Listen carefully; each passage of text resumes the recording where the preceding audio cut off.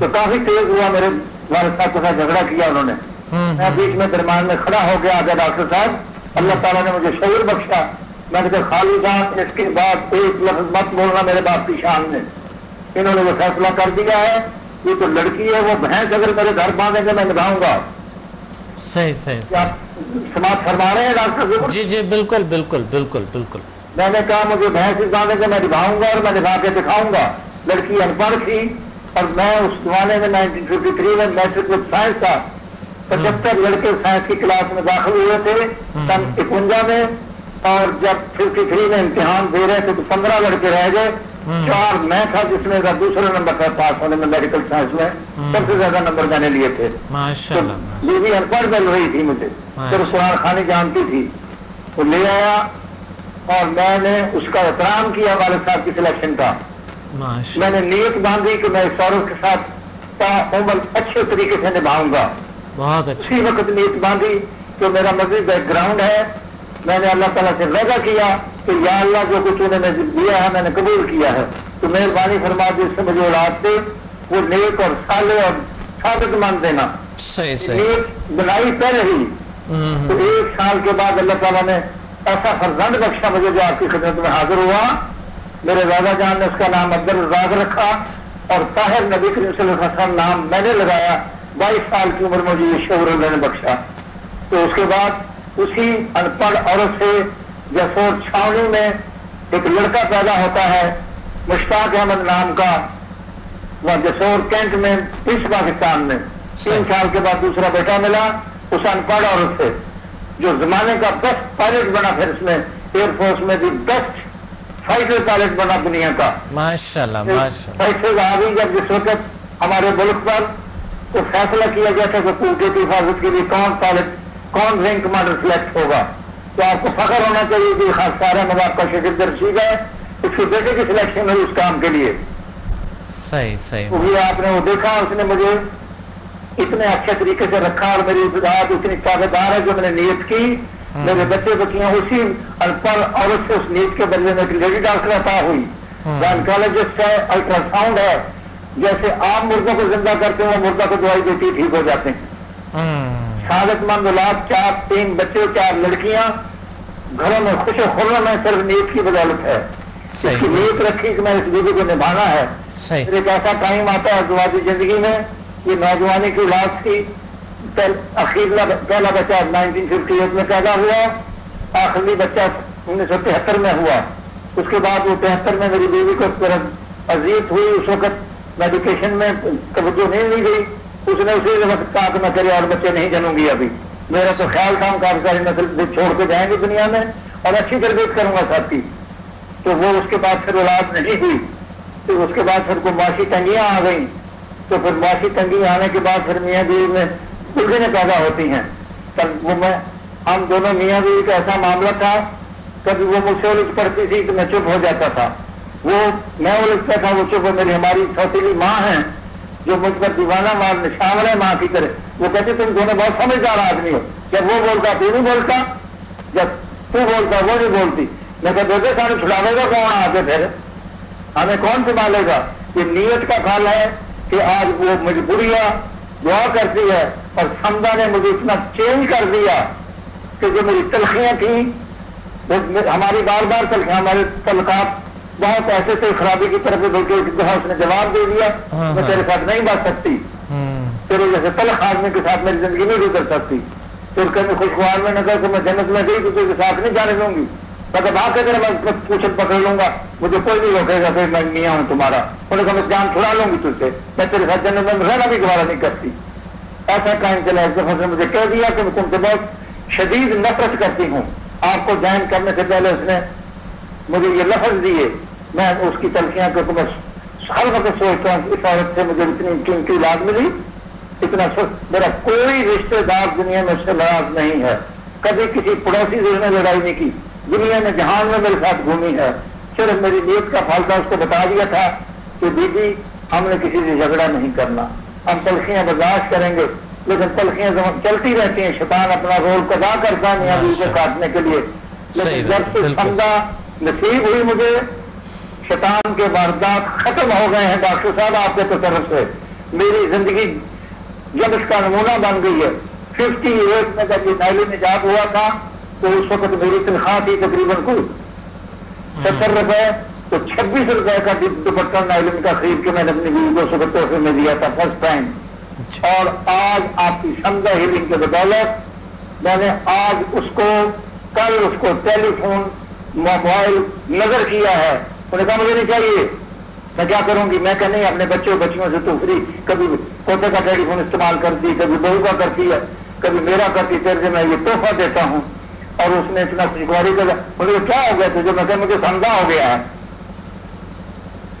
آپ استعمال فرما رہے ہیں جی جی جی بالکل کہ یہ اعمال ہی ایسی ہیں کہ آپ اچھی نیت باندھو تو اللہ تعالیٰ آپ کے سارے کام ٹھیک کر دے گا. ماشاءاللہ بالکل. یعنی آپ کا یہ ہے کہ اچھی نیت سے ازدواجی زندگی اچھی ہو جاتی ہے, اور اگر نیت خراب ہو, یعنی اب آپ کے لائف پارٹنر کو تو پتہ نہیں ہے کہ لائف پارٹنر آپ کی کیا سوچ رہی ہے یا سوچ رہا ہے, لیکن یہ ہے ان کو تو پتہ نہیں ہے, لیکن نیت ہماری اپنی خود خراب ہے تو ازدواجی زندگی خراب ہو جاتے ہیں. اور اگر نیت اچھے ہیں تو ازدواجی زندگی بہت اچھے اور برقرار رہتے ہیں, اور بہت پرسکون, اور اولاد بھی بڑے اچھی تربیت حاصل کر لیتے ہیں. جس طرح ماشاءاللہ آپ کے بچے ہیں آج ماشاءاللہ ان کے بھی اتنے اچھے اخلاق اور اتنی اچھی تربیت ملے ہیں. ڈاکٹر صاحب یہ ایسے خود بخود نہیں ہوا, کیونکہ میں اسکول ماسٹر کا لڑکا ہوں. انہوں نے ہماری اچھی تربیت کی. جب ہم پاکستان بنا ڈاکٹر صاحب آئے تو شہری تھے, رئیس سے یہاں آ کے دیہاتی بن گئے. تو رات کو پہنچے, والد صاحب نے صبح ہمیں اسکول میں مجھے داخل کیا. مہاجرین بچے دیکھتی ہے روٹی کے بدلے, اور وہ رئیس سے یہاں مزدور بن گئے. جو یہاں کو ہمارے وہاں انڈیا میں ہمارے مزدور تھے, وہاں یہاں ہمارے حاکم بن گئے. لیکن انہوں نے ہمیں تعلیم دلائی اور کہا نیت اچھی کرو گے تو پھل پاؤ گے, خراب نیت نہیں کرنی.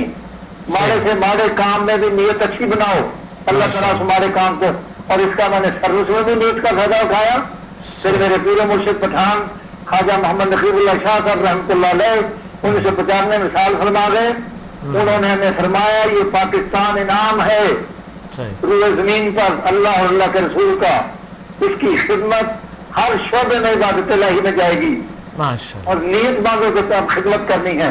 انہوں نے ایک شعر ہمیں اپنے بچپن میں ہمارے نقش کر دیا کہ خدمت کرو قوم کی بہر رگ و ریشہ, جو قوم پہ مرتے ہیں وہ جیتے ہیں ہمیشہ.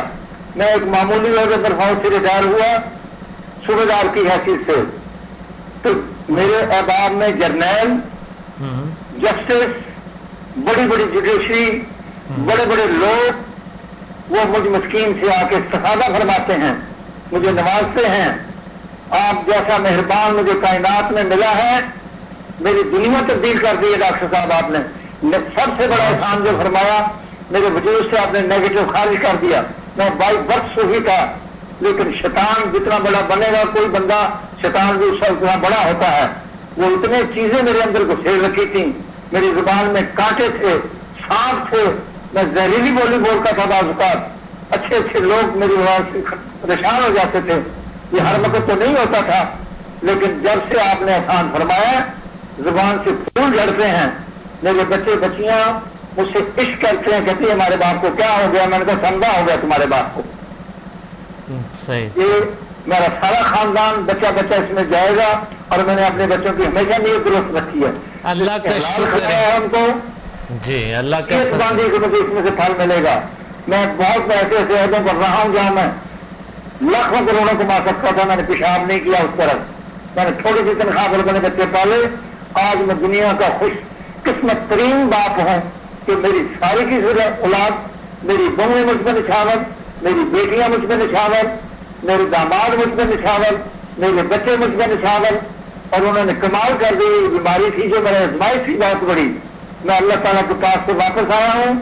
یہ صرف اور صرف آپ کی توجہات سے میں نے دیکھ لی کہ فرشتے لینے والے آ گئے, سب کچھ دیکھ لیا. تو میں نے یہ اللہ تعالیٰ سے ڈائریکٹ نصیب ہو گئی. میری زندگی کا سب سے بڑا نام سمدہ کی وجہ سے جو ملا کہ میں ڈائریکٹ اللہ تعالیٰ کے خطاب میں مجھے شرف بخشا گیا.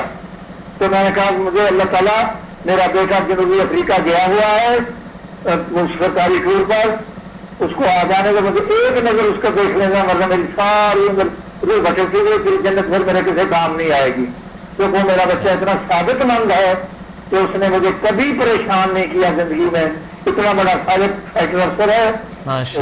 اس نے اس کے لیے میں نے نیت بنائی، میں بیٹھا دیا کہ باندھوں کو میں نے قوم کی خدمت کرنی، میں حاکم نہیں ہوں۔ اللہ کا لاکھ لاکھ شکر ہے کہ سمدہ نے ہماری دنیا تبدیل کر دی، کہ آپ کی شدیدی نے مجھے کہاں سے کہاں پہنچا دیا کہ ڈاکٹروں نے کہا تھا کہ یہ کیور نہیں ہو سکتا 50% کے بعد۔ جی سب سے بڑی بات یہ ہے خاکسار صاحب، سب سے بڑی بات یہ ہے اللہ کے کرم سے، اللہ کے رحم اور اللہ کے جو بے نیاز ہے اور سب چیز پہ قادر ہیں، جو آپ کو اللہ تعالیٰ نے ایسے شفا دی ہے، جو ڈاکٹروں نے بھی آپ کے جو آپ نے فرمایا تھا کہ ڈاکٹروں نے مجھے جواب دی ہے اور انہوں نے کہا کہ نہیں انہوں نے بتایا، ہسٹری میں نہیں ہے، میرے بچوں کو انہوں نے بتا دیا تھا 3 دن بوڑھا زندہ رہے گا، تیسرے دن کے بعد نہیں رہ سکتا، آپ کی تیاری کر لو۔ میرے بیٹے کو بتا ڈاکٹر کو